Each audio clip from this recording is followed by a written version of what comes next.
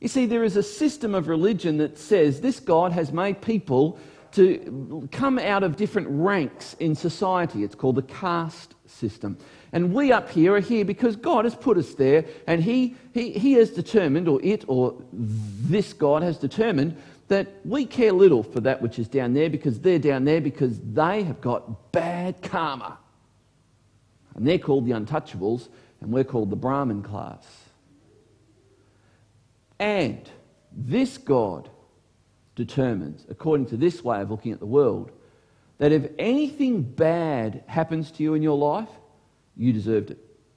You thoroughly deserved it. You did something. If you didn't do it in this life, you did it in the last one. And now you're reaping the consequences. So, for example, walking down a street in one of these countries where this is the predominant religious view, you fall over, you break your leg, you're in pain on the pavement, you've broken your leg. What will they do worshipping this kind of God?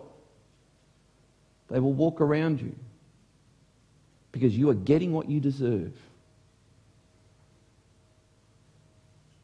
But what if your view of God is that He cares deeply and intimately for His creation? He loves people.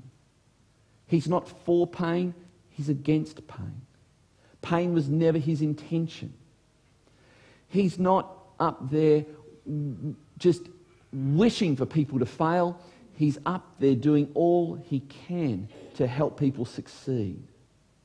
What if your concept of God is that He loves people so much that He became one? He became a people. He became a person. He reached out to people. And he, sometimes people say, well, how could a kind, good, loving God allow such pain, misery, and tragedy in this life? And it's the wrong question. A better question is, what has this good, loving, all-powerful God done about a world full of pain, misery, suffering, and tragedy? The answer is, He became a person and entered into pain, misery, suffering, and tragedy. And His name was Jesus. And if you have a concept of God like that, when you see someone who falls down and breaks their leg on the street, you have a heart of compassion. In fact, hospitals are an intrinsically Christian concept. They were started by Christians. When the early Christians began to care for lepers, after Christ came, they were the ones who set up care for lepers. And things like the Red Cross, started by a Frenchman,